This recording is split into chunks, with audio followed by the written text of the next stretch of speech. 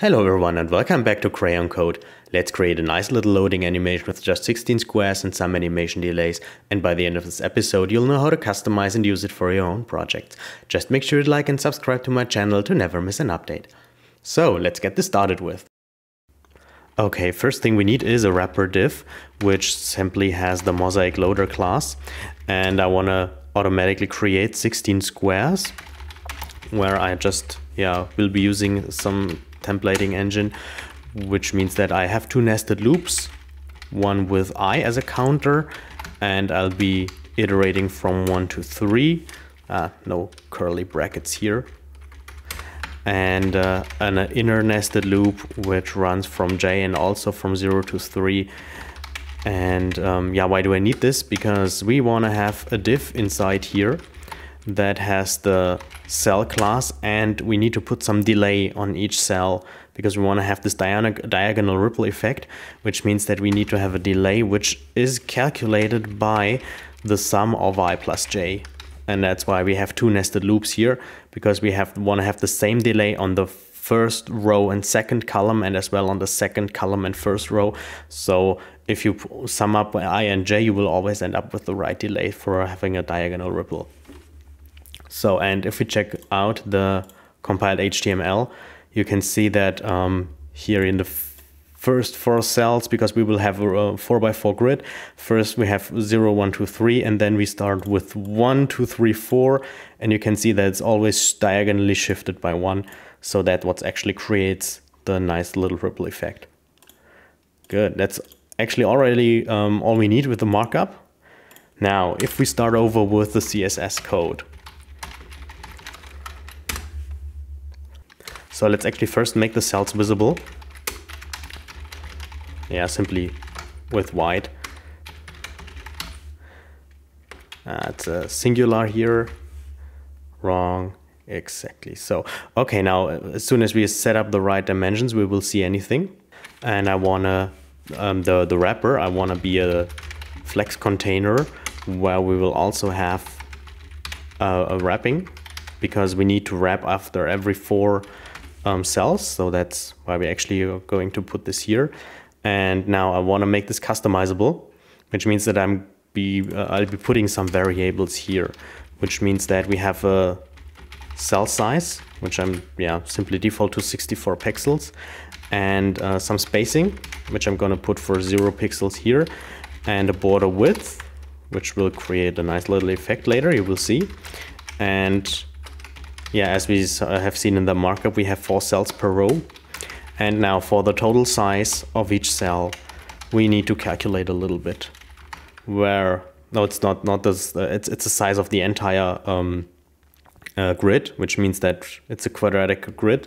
So we have the length of each side, which means that by the number of cells multiplied with, and now we have each cell size plus 2 times the spacing, because will be having the spacing all around each cell. So on each side there is spacing, which we need for the width, we need to take that into account. Okay, so now what we actually now have is that we will be setting here the width and the height to total size.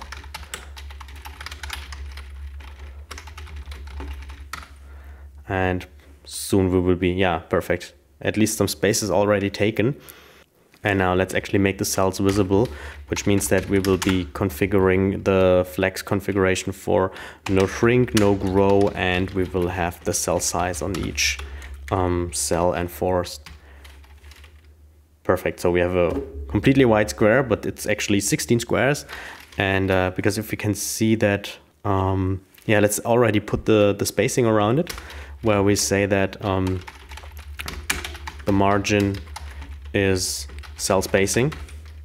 And if we now start playing a little bit toward 3 pixels, we will actually see it's 16 squares. Perfect. Actually let's keep that, because then some things get easier. And for completeness, we will have to set up the box sizing to border box such that it always works correctly, because we will be applying some border where we have the border width in our CSS variable.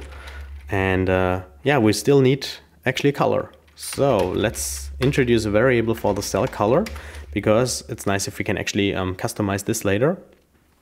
So let's see that the border all actually has a color. Same color as it actually should have, because I'm setting here, where is it?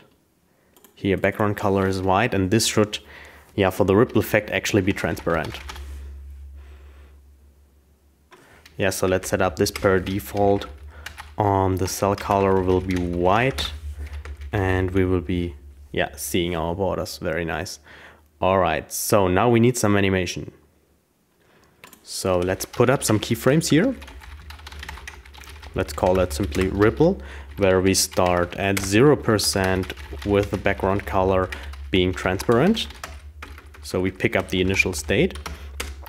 And yeah, let's do it that way, that 30% throughout the animation we will have being interpolated into the cell color.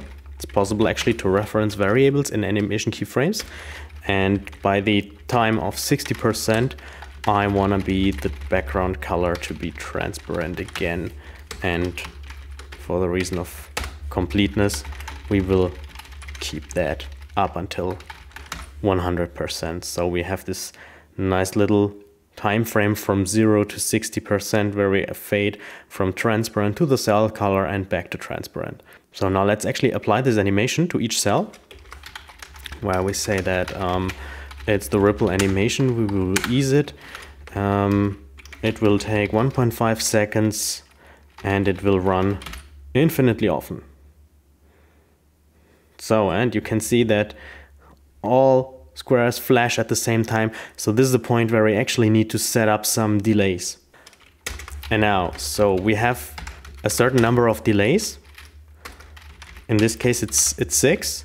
And now, since I also don't want to write this all by hand for each delay class, I'm simply going to put a for loop which runs from 1 through delays. And now for each, because if we keep the HTML into account, here we have this D0, D1 up until in the very end D6. So let's actually, let's revert to here. So we need to have a D class where we interpolate the variable I into the class name, and we simply set the animation delay here I times, let's say it's 100 milliseconds. And now you can see we already created that nice little ripple effect. And that's actually already it for the basics. And now by changing these variables, you can actually customize the entire loader to whatever fits your needs. You can make it smaller, you can make it larger, you can make it with lesser spacing or more spacing. So it's actually now quite easy to customize also through the HTML actually. So it's actually quite nice at this point. Now, if you want to make it a little bit more colorful, we need a palette of 16 different colors, which I happen to have at hand. I have prepared an array of 16 colors here. And now we will be generating also classes for all these colors, which means that we again use a for loop where we run from 1 through the actual length of this color palette. And yeah, for each nth child, where we interpolate the value of I, and we will actually just set up the value for cell color to be the nth element of the colors array at position I. So, and that already works. So now you can actually modify the colors array and color your array whatever you want. And that's actually already it. I hope you enjoyed creating this nice little loading animation, and make sure to like and subscribe to my channel. Thanks for watching, and stay tuned for the next episode.